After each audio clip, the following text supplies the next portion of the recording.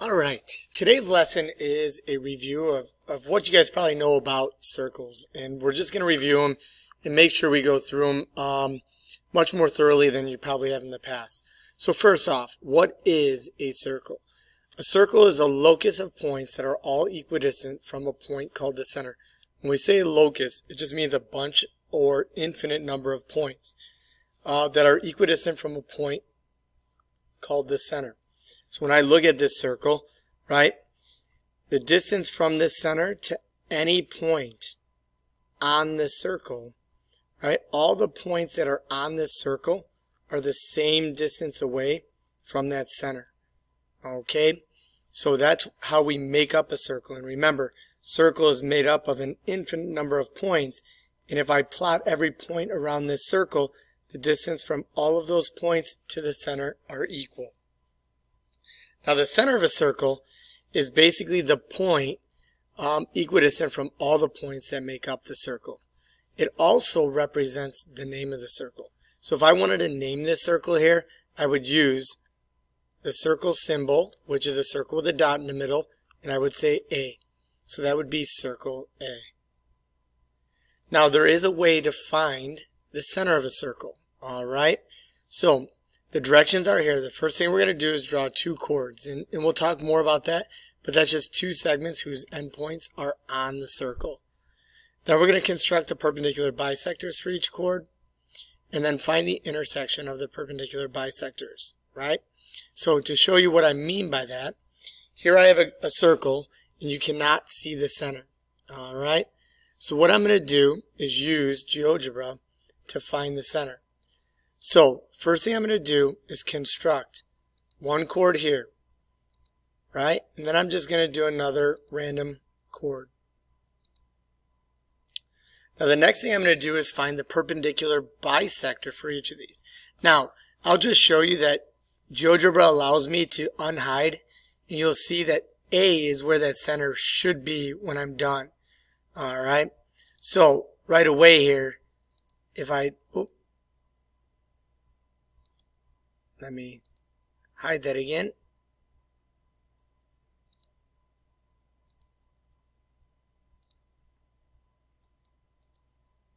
Okay, so the next thing I'm going to do is basically plot the midpoint of each of these segments, right? So I'm going to find the midpoint of this segment.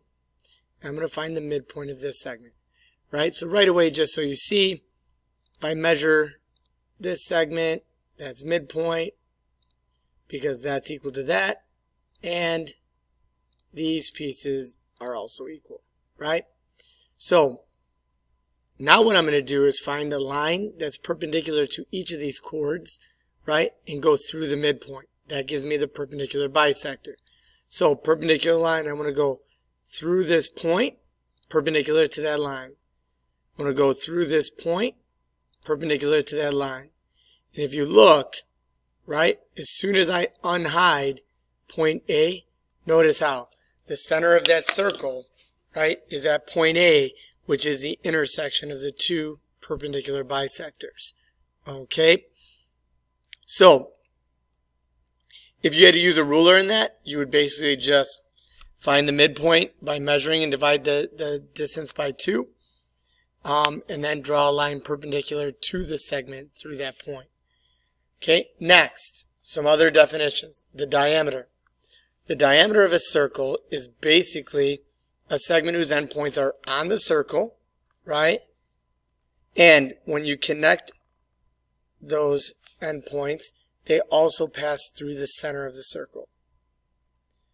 Then you have the radius, is a segment whose endpoints are the center of the circle and a point on the circle. So this here represents the diameter. This here represents the radius. Now if you think about it, if I were to double the radius, that would give me the diameter. So anytime I know the diameter and I want to find the radius, or sorry, if I want to find the diameter, all I do is multiply the radius by 2. If I'm looking for the radius, all I do is take the diameter and divide it by 2. All right. Now, the next part is the circumference of a circle. The circumference of a circle is basically the distance around the circle. So if I was to walk, start here on the circle and walk all the way around, the distance that I walk represents the circumference. Now, the circumference of a circle is the distance around the circle, so it's basically the perimeter of a circle. Although a circle can't have a perimeter, we call that the circumference. All right? Now, how do we find it? Well, we're going to go back to GeoGebra here. Now, if I really wanted to find it, what I would do is take a string, and I'd put one end of the string there, wrap it around, right, the circle, and after I'm done wrapping around the circle, I would lay that string out and measure it, right, and that would give me the circumference of the circle. Now, mathematicians learned that that's not an easy process, so what did they do? Well, they basically figured out a formula, okay? Now, what I'm going to do is I'm going to start. So what I've done is I've created a new circle, and I've drawn the diameter inside that circle. So the first thing I'm going to do is I'm basically going to measure the circumference of the circle. All right? So I'm going to measure the distance or length of it, and it tells you the circumference is 26.2. But then I'm going to measure the length of the diameter here, which is 8.3. So now that I have, the circumference measured, and I have the diameter measured, what I'm going to do is go to my calculator, and I'm going to take 26.2 and divide it by 8.3. When I do that, I get this number, right?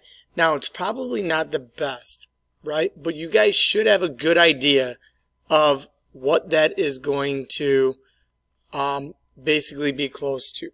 3.156.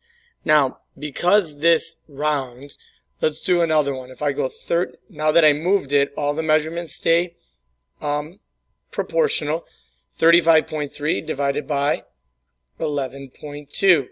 Notice it gives me 3.15, and we're getting closer. And if I go ahead and I were to get closer measurements, right, more accurate measurements without rounding, this would get really close to 3.14. And if it gets close to 3.14, right, anytime you take the circumference and you divide it by the diameter, what you end up getting is 3.14, and that ends up being what we call pi, right? So now what mathematicians said is, what's easier to calculate, the circumference of a circle or the diameter? And they said, well, we can find the center now. We can find the diameter really easy. So if I had to solve this equation for the circumference, you find out the circumference of a circle is just the diameter times pi. If you look here, if I multiply both sides by the diameter, I'm left with the circumference. So anytime we go to find the circumference of a circle, all we do is take the diameter, or circumference, the diameter, and multiply it by pi. So right away here, find the circumference of this circle. Well, you have to know that the radius is given to us. So we're going to find the diameter by doing 2 times the radius. So 2 times 15 gives me a diameter of 30. So now the circumference would be diameter times pi, right, which is 30 pi. So now that would be the exact answer, right? This would be your exact. But now if I wanted the approximate answer, I would go to my calculator. I go 30 times second, caret key, you see the pi symbol above it, enter, and the approximate circumference would be approximately 94.2 inches. Okay, now you'll also see that people just say the diameter is also 2 times the radius. So the circumference of a circle could also be 2 times pi times the radius. And if you notice here, 2 times pi times 15 would give me 30 pi also. Okay, the next one. Right away I look, the diameter is given to me already, so the circumference would be diameter times pi. So 24 times pi would be the exact answer. And if I go to my calculator to find the approximate, I would say 24 times pi would give me approximately 75.4, and that would be the circumference. Okay. Now, the area of a circle, right? This is the amount of space inside a circle, right? I really like the following video that goes through how to find the area of a circle, so I'm going to have you guys watch that. Pi r squared gives you the area of a circle, but where does pi r squared come from? First, we'll draw a circle and fill in its area. Next, we will divide it into large equal parts and arrange them in a rectangular formation. As you can see, it barely resembles a rectangle. So next, we will divide the circle into small equal pieces, and we will arrange them in the same manner. You can see that it appears more like a rectangle. So, if we divide the circle into even more smaller pieces, you can see that every time the shape becomes more like a rectangle. So, how small must we divide a circle before we can get a perfect rectangle?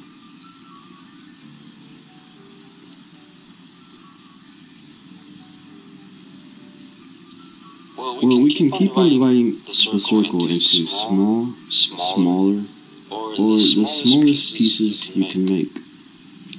But the answer is to divide the circle infinitely many times until we cannot distinguish the lines, and eventually the circle can now become a perfect rectangle.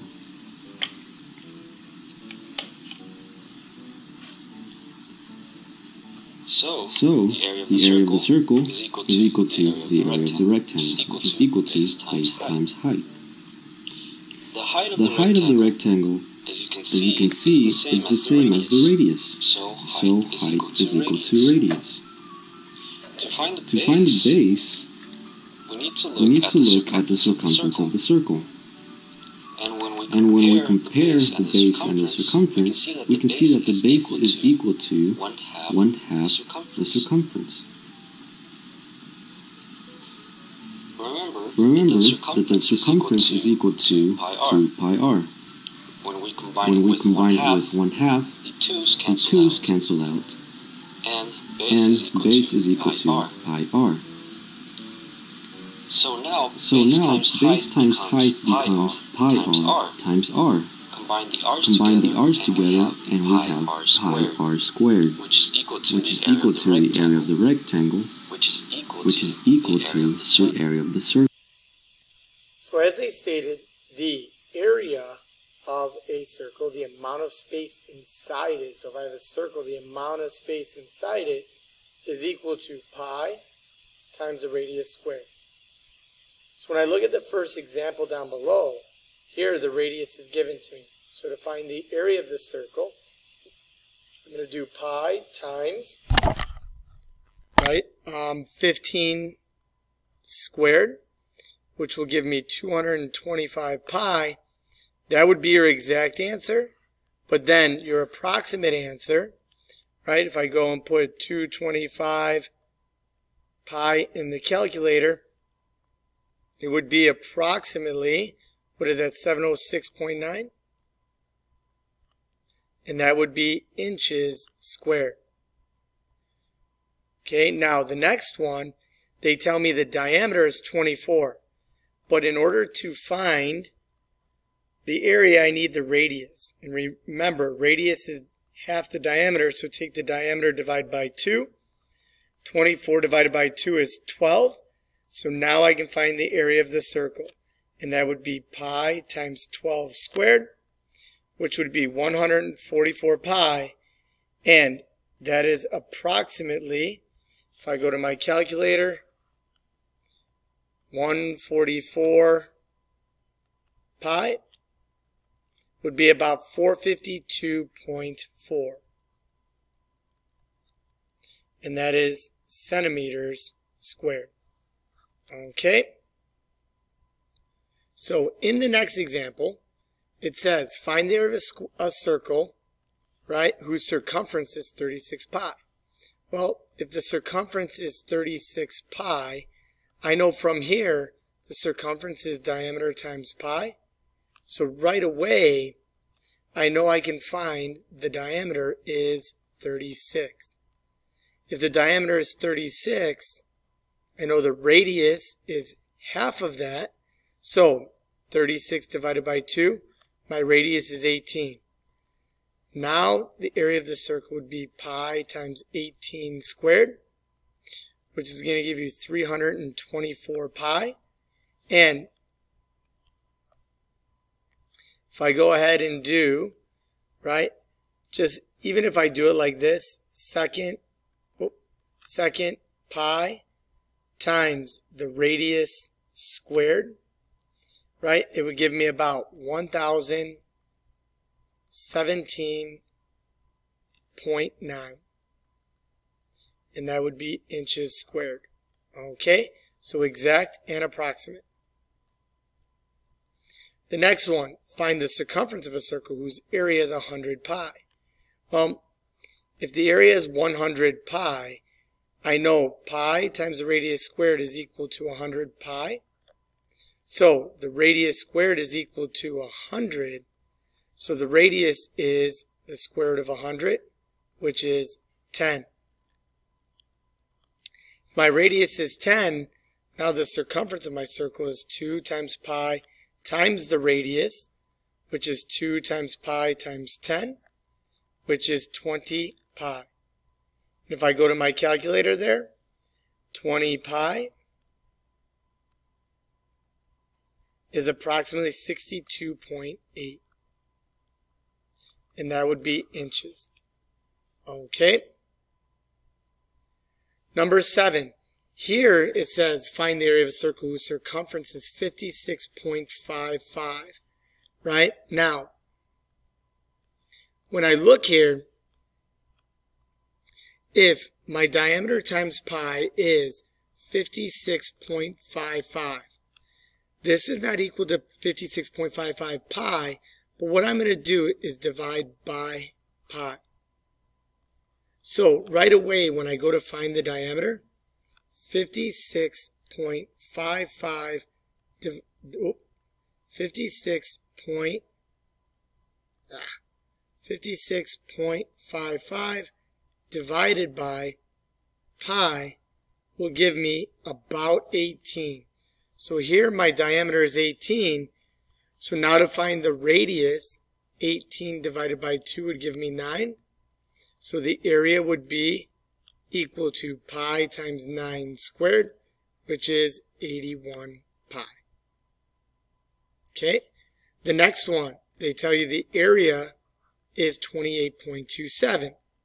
So right away, pi times the radius squared is equal to 28.27. First thing I'm going to do is divide by pi, and 28.27 divided by pi gives me about 9. So right away here, that'll round to 9. So my radius squared is equal to 9.